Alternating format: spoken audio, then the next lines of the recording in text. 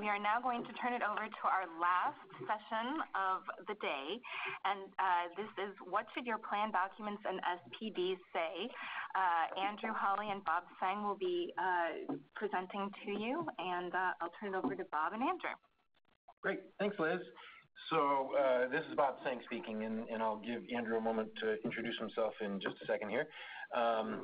Employee benefits webinar Friday afternoon, first week after Memorial Day weekend. And Andrew, you and I have been moved to the last. I'm not sure if that's because we're good closers or if they just figure no one will be left. But we'll see.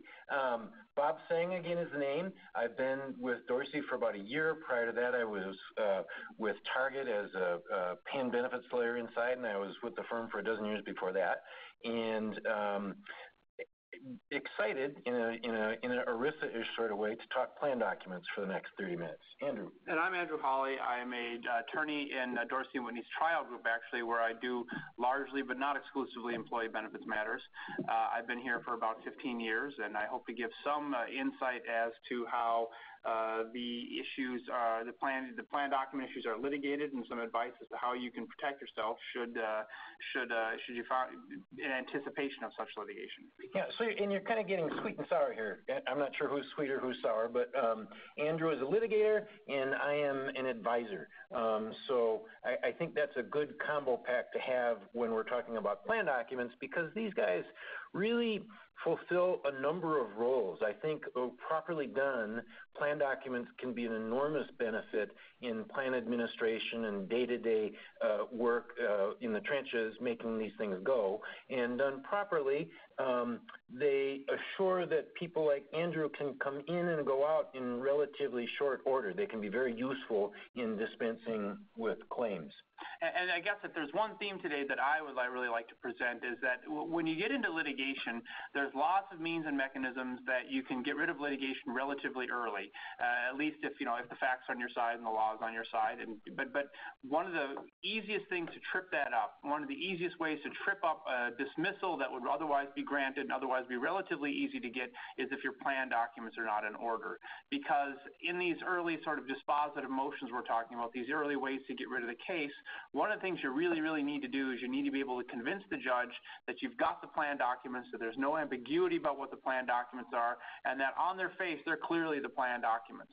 And if there's a problem there, if your plan documents are not quite as clean as they could be, or if they're not as consistent as they could be, then suddenly a crafty plaintiff's lawyer can say there's some ambiguity about what the plan documents say, and suddenly you're in the expensive discovery part of the case. And so hopefully some of the advice we give here today will help you to avoid that possibility. Good. Okay, so now I should say that you have a detailed outline in the documents that you received by email, and you have a slide deck that those of you that are viewing online will see.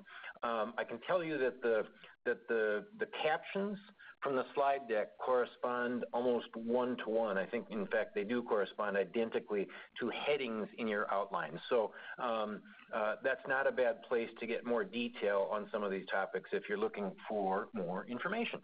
All right. What must you have for plan documents? Slide 1. A summary plan description will do the job for your plan document, sort of. ERISA actually requires a written document for an employee benefit plan, and in most cases, it doesn't take someone of Andrew's caliber to convince a court that an SPD is enough. The Internal Revenue Code also requires a written document for group health plans. But in most cases, what we're going to find is that the SPD is enough, but barely enough. So we're going to preach to you a little bit today, sort of this theme of those of you who don't have wrap documents yet really need to start thinking about them. Now, I think that our slides are just a little bit out of order, but that's okay. I'm going to flip to the next one, and I believe that's where I wanted to start. But I've already given you the talk there, so I'm going to forward to the third slide. Now, this is sort of, it's interesting, trying to convince busy employee benefits people to create a wrap document is sometimes a losing proposition for those of us in the law biz, because it takes time to put these things together, and there's no single reason why you need them. As I mentioned just a few minutes ago, most people can find enough paper to convince a regulator or a court that they've complied with the law requirements for a plan document. So getting a little more involved and a little more sophisticated in terms of how you document your group health plan isn't easy to justify with one single sentence. So what we're going to do is give you a relatively quick parade of horribles, or perhaps parade of reasons why you want some more detail around how you run your group health plan and why you would want it in your plan document. The first bullet on the slide is a reference to the ACA 4980H details. 4980H is the code section under the Affordable Care Act that talks about how you need to make offers of appropriate coverage of health care to 95% of your full-time employees this year. Last year it was 70%, or you pay a penalty. Now, it's sort of an evolving theme in health plan design and ACA compliance. It goes like this. Those 4980H rules under the statute really describe how and when you might have to pay a penalty. They don't say you must cover all full-time employees as defined by 4980H. They simply say if you don't make the right offer to the right number of people, you might pay a penalty. And for a lot of reasons, some employers' eligibility rules for their group health plans might not match one-for-one those rules in the Internal Revenue Code and the Affordable Care Act. But you need a description of how you will comply with those rules and how you will identify your full-time employees for purposes of your ACA reporting and your penalty exposure. That's not the kind of junk you want in an SPD or an employee communication, but it has to be written down somewhere. So I think kind of the future for documenting group health plans will have a relatively detailed appendix that describes an employer's approach to 4980H. Andrew, does that make any sense to a non-planner litigator? Yeah, and I don't have as much of an opinion on the details of how that's done, but I think that, what we're talking about here is again, the theme here is you want to be able to have everything consistent and on its face obvious to a court as to what's going on and to what it all means. And by having, some of this information in a wrap document and then having a separate SPD that's also made clear to be part of the plan document, I think that you can achieve that because you have some more clarity and things are consistent, and you don't have a lot of junk in the SPD that, quite frankly, you don't need. And frankly, a lot of these rules and information might be relevant for more than one of your benefit plans, and then you can have it in one place rather than have it in all your separate SPDs. Exactly. Andrew, I spoke yesterday with one of the people in the live in-person seminar that we did on this topic, and they said that their SPD was 700 pages long. It's valuable bandwidth, valuable capital in a sense that you're spending with your employees when you send stuff like that to them. And I think there's a lot of merit in thinning those things down so they actually get the benefit that you want them to have. Okay, continuing through this sort of list of, none of these are must-haves, and the precise nature of your plan document will really be a reflection of the nature of your business. Companies that do a lot of buying and selling, I spend, a lot of time doing sort of custom tailored written actions and resolutions for a company that might be buying 3 or 4 companies a year, or probably, several more than that. And a lot of that time, a lot of the staff, a lot of the management time, a lot of the hourly lawyer time can just go poof. It'll just go away if you have some of those basic starter rules in your group health plan document. In particular, in the M&A world, think about the time that those of you who deal with this deal with the issues around what to do with transfer of cafeteria plan spending accounts and elections and things like that, and how you redo it every time you buy a company. If you have something like that in your plan document, it can be a lot simpler. I also have worked over the years with a number of employers who have multiple benefit plans within a controlled group. When I say controlled group, that's a group of sort of affiliated companies. On the retirement plan side, that becomes a lot more important concept. But we'll have employers that have individuals moving from one subsidiary of the company to another subsidiary of the company, and for one reason or another, those subsidiaries have different group health plans. And, the devil is in the details of everything we do. And those transfers can be made consistent, predictable, easy to administer with some common rules in a plan document that's sort of behind the scenes. Governance framework is another thing that should be in any employee benefit plan, group health plan document, WRAP document that you have.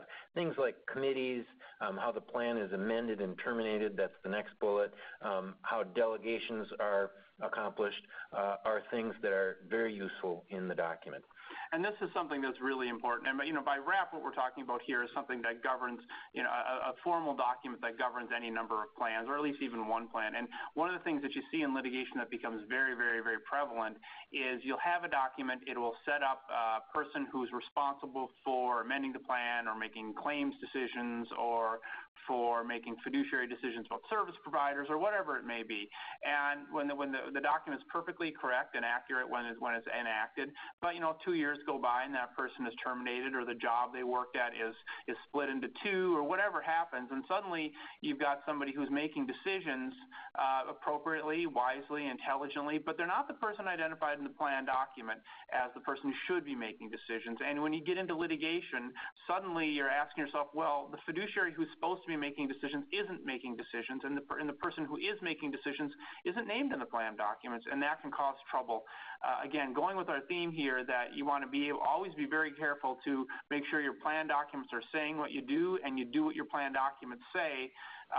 It's very important to think carefully about what kind of governance framework you want, and whatever that may be, just to make sure you're following it, and if it needs updating, you update it. Yeah, and Andrew, thanks. I'm going to double down on that for a moment. The notion of having these rules in place for when individuals move on to other jobs, it's valuable to the litigators, but these WRAP documents can also serve as sort of a procedures manual for a group health plan, and having them in a somewhat formal document gives us all a little more discipline and ensures sort of consistency in the way the plans are administered. Now, I'm going to go off topic for a moment just because I forgot to mention something earlier, and I'm thinking of a question that we got yesterday. Someone approached me after the workshop yesterday and said, I have a WRAP document, and we distribute it to our employees every year. Now, terminology in this group health plan world is not real precise, and it's not defined in ERISA, all right? And this WRAP plan phrase gets used in a few different ways. A number of employers will have what they call a WRAP SPD. It will contain sort of the base eligibility and other rules for a litany of group health plans, and then they'll have sort of substantive SPDs that get tacked onto them. What Andrew and I are talking about right now, and where we've started this, is what we think of as a WRAP document that never really sees the light of day until there are problems. And when I say light of day, it never really goes out to the employees unless there's a request in litigation or something like that. So we're talking about something that looks a little more like your 401k plan document that is used sort of on the inside. And if you want a little more slicing and dicing as to how some lingo that gets attached to these group health plan WRAP documents, look earlier in your outline, and you'll see some other language, other labels that get used in this discussion. A few more things. We need HIPAA privacy rules in our group health plan WRAP document, and some of those can go in this document that stays on your desk, doesn't get distributed to your employees, and that way you can have a little less language in your summary plan descriptions. Another bit of language that should be in, Tim Goodman earlier in the seminar today talked about how the so-called Microsoft language should be in your group health plan document in SPD to avoid some of these employee classification issues. Another bit of magic language that should go in your group health plan document, and I'm going to look to you for a moment here, Andrew, is the so-called Firestone or discretionary language. Can you just elaborate, pontificate, would you, just a little bit on this one? You know, we're going to talk. We'll talk about the last two in a couple minutes. We'll talk about those in a couple minutes. Okay. Later in the presentation. I'll follow your lead, man. Thank you very much. I appreciate that. Andrew, what is in the plan? No, what is the plan? So, and this is there's no actual definition under ERISA of what a plan document is, other than there has to be a writing, and the writing has to include the basic terms of the terms and conditions of the plan, and it has to explain exactly how the plan is amended. Once the court case Cigna versus Amara decided by the Supreme Court, the court made it very clear that an SPD is not a plan document, not by itself, not necessarily. It doesn't have to be a plan document, and that was a change to the law before. But now we know from the decisions after Cigna versus Amara that an SPD, the SPD that you use, can be a plan document, and this is a tremendous relief to all the individuals out there who work in the benefits world, given that most of them thought the SPD was the plan document. So the answer to the question is what is the plan? Is the plan is whatever you intend for it to be. And normally, oftentimes, the plan can be multiple documents. It can be a wrap document, which we've been talking about here, with multiple sort of appendices, which describe the terms and conditions of the various different plans that are wrapped together. And those appendices can also serve as the SPD. You can have an insurance certificate. You can have an insurance policy that's part of the plan. But the most important thing about this, again, and one of the most dangerous things you see in litigation, is you see where these documents are just kind of vaguely referred to as the plan, and there's inconsistencies between them, and nobody really does anything to meld those documents together, or they're not updated to be based upon newest litigation. To give one example. Prior to Amara, when SPDs were kind of vaguely considered plan documents, or at least were considered effective, almost a huge number of SPDs had language saying something to the effect of, this SPD is not the controlling plan document, and in case of any conflict, the actual plan document will govern. Well, in the world prior to Amara, when an SPD was considered sort of a quasi-plan document, but there were more formal plan documents, that worked out well. But after Amara, when the SPD wasn't the plan document necessarily, wasn't automatically a plan document, suddenly you got in a situation where people got in litigation and some magic language that they needed to enforce their case was only found in the SPD.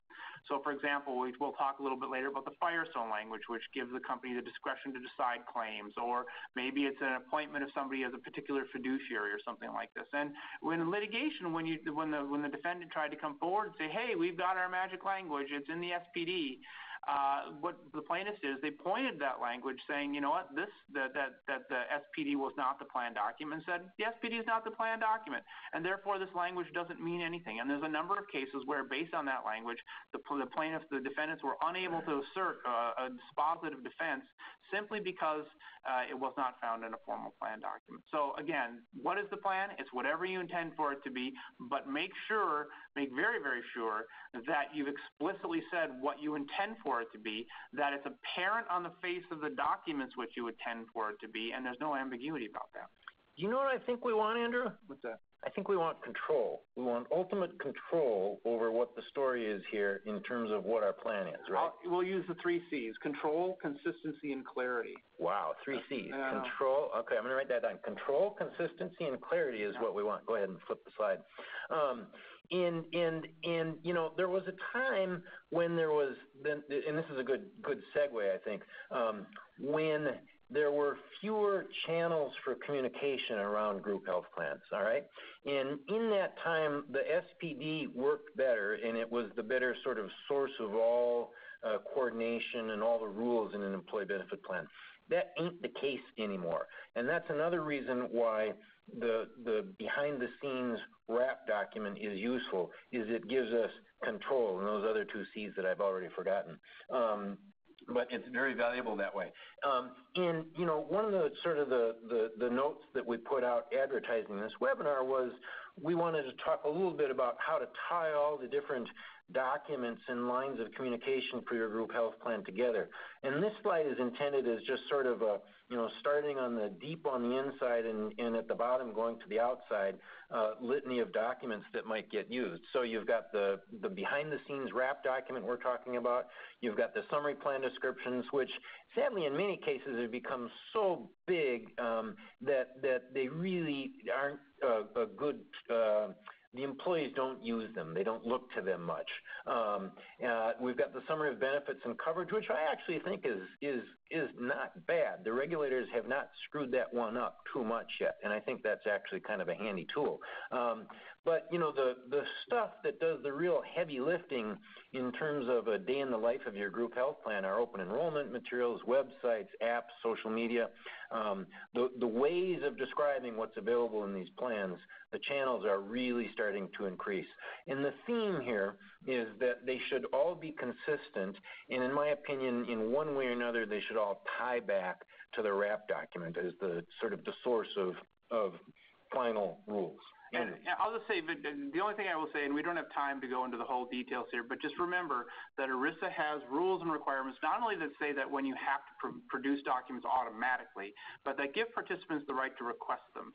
And one of the very common errors that happens in the administration of employee benefit plan is that those kinds of requests are either not misunderstood or they're ignored or they're not properly responded to. And the failure to do so can lead to penalties and problems with your claims process. So, again, we don't have time to summarize them, but I would suggest that just know that they're out there and seek assistance if you get something that seems like a request for documents. Yeah, and those rules that require responses to requests for documents are serious stuff, and it's a great way to start a dispute out on the right foot by responding to those in a timely fashion with appropriate documents. And the word appropriate is important because you don't have to give everything. You have to give some things, but not everything. And frankly, it can change by jurisdiction. And if you want to do what you have to do, but you don't want to do what you don't have to do. So. Good. We're going to speed through this slide to get to kind of the end, which is a little bit includes some useful storytelling, I think. The wrap plan that we have been preaching about here there's a few really these are probably must-haves that would go in any type of wrap document. That would be committee descriptions at a high level if you're going to have them, claims responsibility, again at a relatively high level, and authority for delegations, for example, who can amend the plan. So you want to give careful thought to how your plan is governed as you put a wrap document together. Let me also just do one more little editorializing piece here, and that is it is not at all unusual in my experience for an employer to kind of get things moving and rolling and get some energy and budget going and put a wrap document together. And oftentimes, just because it's sort of occupational hazard for all of us, we get more detailed rather than less detailed when we put these things together. And then we put them on the shelf. And then we forget about them until we really need to go grab them again. And lo and behold, the detail is too specific and we're not sticking with it. Things have changed and we haven't changed the documents. That's a bad thing. So, I think an effective wrap document is one that really should be dog-eared and sitting on your desk or on your desktop on your computer and consulted regularly. And it's one that should be updated regularly as well. All right, on to you, Andrew. So now we're going to talk a little bit in the time we have left about things can go wrong. And I've talked about this a little bit. The most important thing is don't ignore your documents. Keep consistent with them. Keep up on them. Make sure that they consist. Make sure that the documents say what you're doing and that you're doing what the documents say. Where we don't have time at all to go into the whole idea of third-party agreements or TPA or agreements with third-party administrators, but this is a really, really, really important area. Those third-party agreements, the TPA agreements, I should say, always have minefields in them, always have dangerous issues in them that are not apparent on the face of the document. To give just a couple examples, the one thing that many of you who have dealt with these agreements have to deal with your third-party vendors is, who's responsible for who's responsible for indemnification, what are the indemnification terms, and the third parties oftentimes will drive a pretty hard bargain on that. But one of the things that's very important is, if there's one theme I can give you with those kinds of agreements, it's who's responsible for what. The nature of healthcare administration, the nature of healthcare obligations are changing very, very fast all the time, and oftentimes you're relying on the TPA, your third-party vendor, to be the one to know what's going on, and to be the one to have policies and procedures out there to make sure that you're complying with it. And you want to make sure that your agreement with them reflects that. To give just one very, very fast example, the Department of Labor is very excited about the mental health parity rules, and those rules not only govern what happens to your plan, how your plan can be structured, but it also deals with how your plan is administered. And what is your agreement with your third-party administrator who has policies and procedures say about who's responsible for that? Are you sure that they're doing a good job because you could be liable if your third-party administrator does a bad job? Are you sure that your third-party administrator is going to reimburse you for that? Is your indemnification provision strong enough for that? It's something to think about. And of course, in the days under ERISA, when we're so concerned about fees, you have to be very careful to know who's getting paid for what, and are there any concerns about that under ERISA, particularly with ERISA's, terribly esoteric and terribly annoying prohibited transaction rules. And the last, with the time we have here, the last provision that we're going to talk about is just some provisions in your plan that you might want to think about. Some of them you absolutely should have. Some of them you might want to think about. To go through them quickly, the Firestone and discretionary language, this is an absolute must for any plan. You'd be a fool not to have it. And what this is basically language saying that you're clear. Whoever's deciding your claims or whoever's administering your plan has the discretion to make determinations about claims, about fiduciary issues, about all of those kinds of things that happen during the administration of a plan. And why this is very, very important is because if you get into litigation and, for example, let's say it's a claim for benefit litigation and you have this language in there and you gave the claims decider the ability to make discretionary determinations, that determination will be reviewed for an abuse of discretion, which means that if it's reasonable at all, it will be affirmed, even if other reasonable decisions could have been made. That discretion will not be given if that language is not in your plan.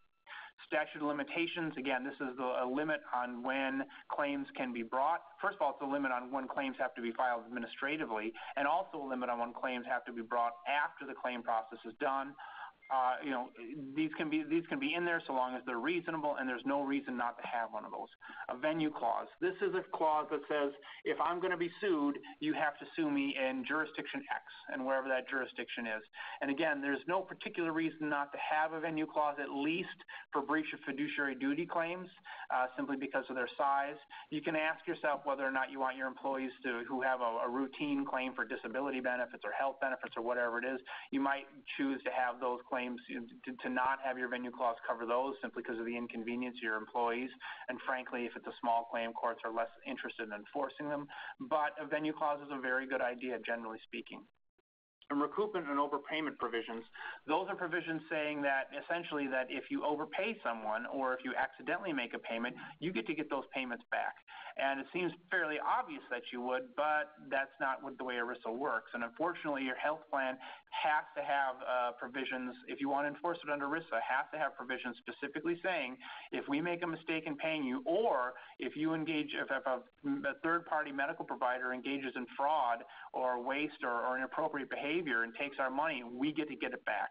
And there's a million nuances to those kinds of provisions that we could talk about in a whole other presentation. But you need those kinds of provisions, and you need to think to make sure that they cover the kinds of situations you might get in. Exhaustion language. You want to make sure your plan says you have to exhaust your administrative remedies. At least in some circumstances, courts say that that kind of requirement needs to be stated in the plan, or at least it certainly can't hurt to have it in there. Anti-assignment language, you want to have something in your plan precluding a participant from assigning their claim to someone else. And the reason that becomes important is because we're seeing a lot of cases now where medical providers will aggregate 1,000 claims, 2,000 claims from various plan participants and sue everybody, sue 200 defendants. And if there's an anti-assignment clause in your plan, that will preclude them from doing so, or at least arguably do so. You want to make sure that that covers not just benefit claims, but also fiduciary claims, because sometimes people make that mistake.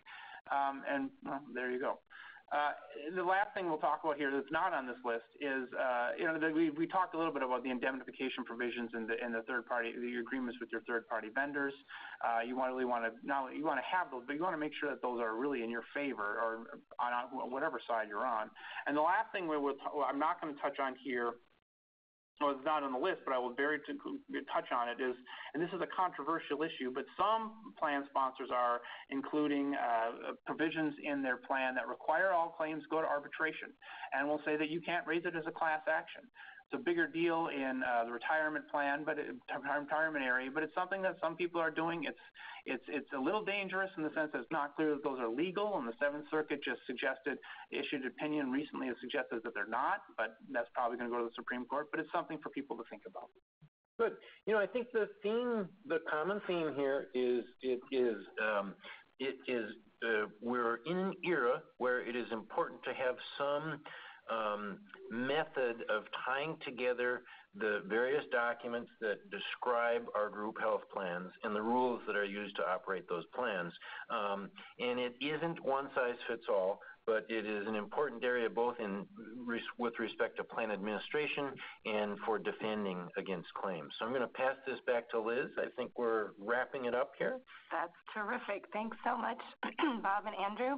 And thank you all for attending. I hope you have a good rest of the day and a wonderful weekend.